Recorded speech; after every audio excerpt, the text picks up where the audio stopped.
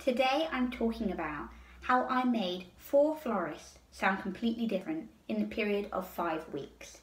So this year, during a 5-week period, I had the opportunity to work with 4 different florists. Now I didn't start and finish all their projects at the same time, but there was a crossover period when I was working with every single one at different stages. And this is a question I get asked a lot about how I make people sound different that are in the same industry. But you know what? It's not about industry.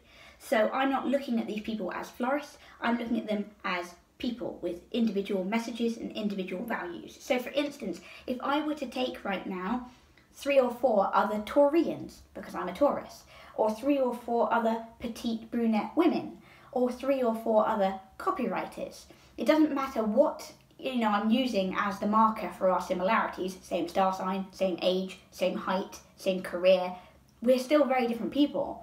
We all have different stories, we all have different backgrounds, we all have different experiences, and most importantly, we have different values. And it's these that I'm drawing on when I'm working with these clients.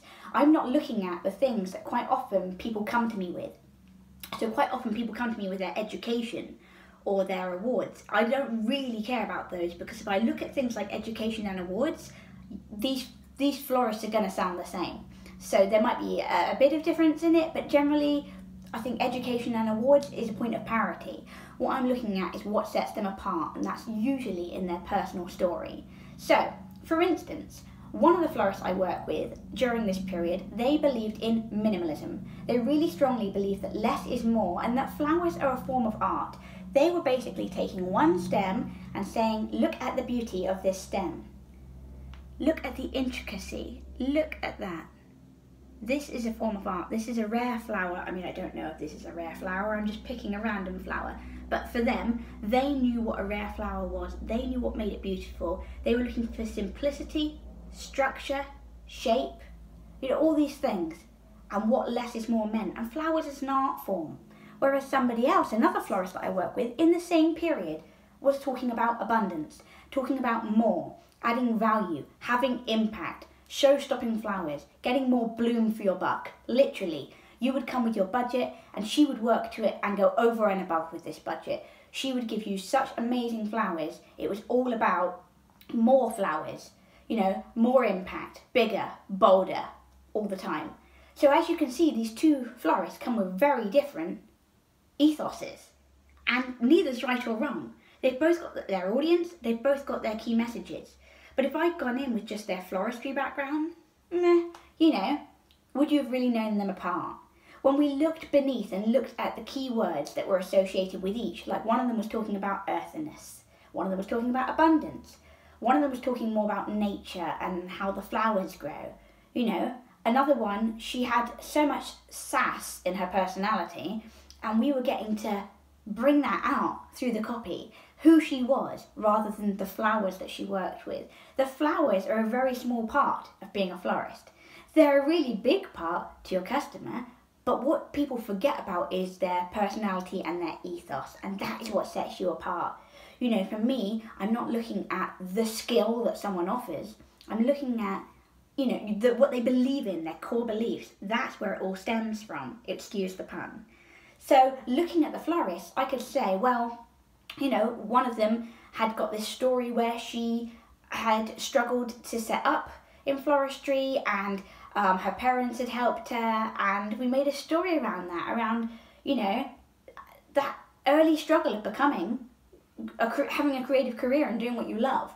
And her experience, she's got so many years of experience that what I could have done is gone in and said, she has X, Y, Z years of experience. But what I did was take that experience and turn it into a story, which is more interesting. I want to know about the 17-year-old girl that ended up in floristry and why. I don't want to know about the 38-year-old woman who's been doing floristry for X years since she was 17, because I just don't think that stands her apart. If that makes sense. Working with other florists, I was looking at their different backgrounds. Some of them had always known they wanted to be a florist. Some of them fell into floristry. One of them worked out she wanted to be a florist midway through a divorce.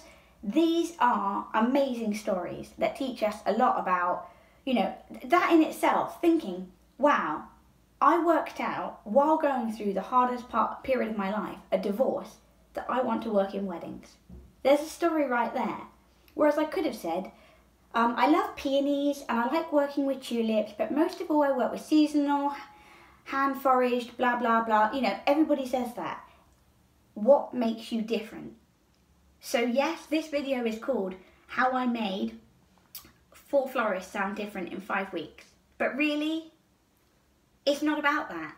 It's about how everybody has a unique story and what are the points of difference rather than what are the points of parity.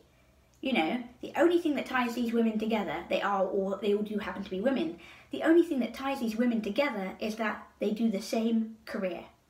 And even then you could argue the toss. Some of them have got a floristry school or do training, some of them do workshops, some of them do certain weddings, some of them do other weddings, one of them specialised in elopement bouquets, one of them, like I said, is minimal, one of them is maximal, you know. Even then it's shades of grey. But what I'm saying is, the only common denominator is that they all offer flowers. I've got a lot more to work with than that. You know, when I ask people what makes you different, quite often they don't actually know the answer. But this is the answer. So when people say, how do you write about different photographers and make them sound different? They're different people. That's my answer. They're different people. They have different styles. They have different experiences. They have different values. They have different messages. That is how I make florists sound different from each other while working on them in the same period. That is how I don't regurgitate the same message. I don't think yet I've worked with the same business. I don't think I've ever found people that cross over, ever. And I've been doing this 15 years. So it's just about seeing that difference. Where, you know, you're not a florist. You're a person. Floristry is your career.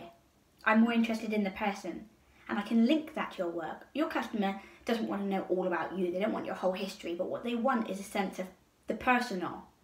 They want to connect with you. They want to build a relationship with you. They're probably not going to do that through knowing that you went to XYZ school, had an A in something, a B in something else, a master's in something else, and you're the first person to win the International Florist Award of the blah, blah, blah. You care about that. The florist next door might care about that. But your customer probably doesn't. They want to feel in the heart space. They want to connect with who you are, what you offer, and what you believe in. And that's what it's all about. That's how you make florists sound different. And on that note, I have to show off my bouquet. How beautiful is this? I am no florist, hence it is badly displayed. But I love it. Technically, having flowers on my desk is market research when I work for so many florists. What's making you different? What is setting you apart? It's probably not your skill. Please subscribe to this channel if you like this video, and I will see you next time with another video on content marketing tips.